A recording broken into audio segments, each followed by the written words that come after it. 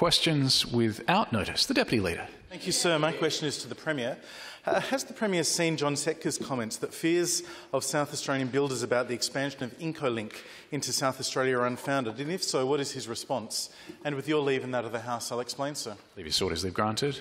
Deputy Leader. Thank you. The Advertiser recently reported that John Setka, CFMEU State Secretary and a Director of Incolink, said, and I quote, "I don't see what the downside is. I can't understand what the hysteria is. I think it's people being a bit parochial." And he then went on to compare Incolink to a Rolls-Royce scheme and the Burst scheme to what he described as a rusted-out VH Holden. Premier. No, I haven't seen the remarks from John Setka to which you refer. I might also add, Deputy Leader, that I'm not certain as to what exactly it is that is being inquired of in terms of the Premier's responsibility to the House or in respect of his ministerial responsibilities. Those may be matters you're coming to. Deputy Leader. Thank you, sir. I refer the Speaker to the Premier's answers in last question time. Sir, my question is to the Premier. Can the Premier provide an update on what actions have been taken to protect our local construction industry from the CFMEU takeover of the Burst Worker Redundancy Fund? And with your leave, sir, and that of the House, I'll explain. Order. There is a point of order from the Leader of Government Business, which I'll hear under 134. Sir, Standing Order 97, questions should not involve argument. The Deputy Leader has involved in his entire question a whole series of arguments, purported facts in his question, and I ask you to ask him either to rephrase or learn how to do it properly. Order. I'm going to turn to the Deputy Leader and give him an opportunity to recast the question. Thank you, sir. My question is to the Premier. Has the Premier taken any actions to prevent the Burst Worker Redundancy Fund being replaced by Incolink? And with your leave, sir, and that of the House, I'll explain. Leave your orders, leave granted.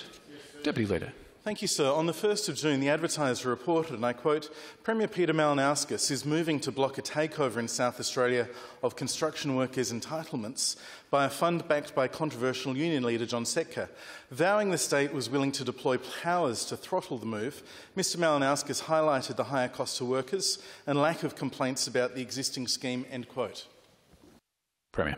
Thank you, Mr Speaker. I thank the Deputy Leader of the Opposition for his question. As I have enunciated in this place previously, we are, as a government, assessing our options about how to respond to this.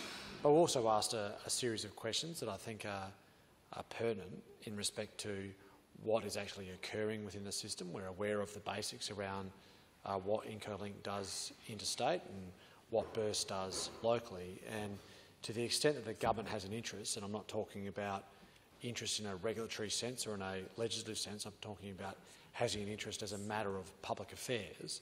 To the extent the government has an interest, it is simply making sure that workers in South Australia that operate in the industry that are beneficiaries of such a redundancy scheme are best protected and afforded the best entitlements that can be reasonably accommodated through the industry. Now, Burst has seemingly done that with effect in the past, an arrangement that has been governed jointly between the Master Builders Association of South Australia and also unions in South Australia, including the CFMEU, but also others as well, the CEPU, representing electricians and plumbers, for instance. We see that arrangement having operated with a degree of effect in the past in a way that I think has been largely non-controversial, an example of where unions and industry can work together to achieve outcomes for employees within the sector. That is largely what happens with Incolink, and the question that we have is whether or not there is a need for a change or if there is a differential in the arrangements between Incolink and Burst that might provide a benefit to workers or might have an unreasonable expense to industry.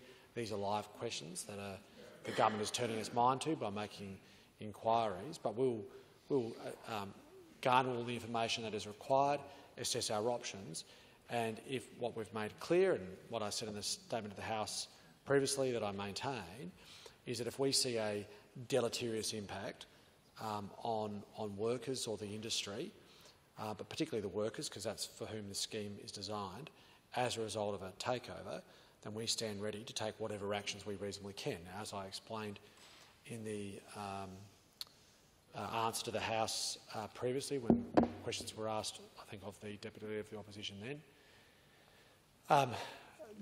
Most of the regulatory powers and functions that the state have been lost to the Commonwealth on the back of the work choices referral of powers that happened back then, particularly around the High Court decision around work choices. That is the constitutional framework that we operate within. That is not for negotiation or interpretation. But there are potentially options that the state government can turn its mind to, and that is what we're assessing, provided, of course, that there is a need to do so. I have spoken to, more recently again, I spoke to the Master Builders Association. I will be speaking to unions regarding the matter to understand the issue as fully as we can. I have been in receipt of correspondence from the Secretary of the CFMEU locally here in South Australia, Mr John Adley. That was correspondence that I had in my weekend bag. And I think, as far as I can tell, the advocacy that I've received from organisations in South Australia, either industry organisations or union organisations, I think the consistent theme that I've picked up on the correspondence and the conversations I've had is that there is a desire to ensure, a collective desire to ensure, that workers are better off as a result of any changes that are made. Deputy Leader on supplementary. In the Premier's answer, he referred to consideration of potential actions that the government might take. When is the government going to announce any such actions in response to these submissions that have been made by master builders and other business groups? Premier. At the appropriate time.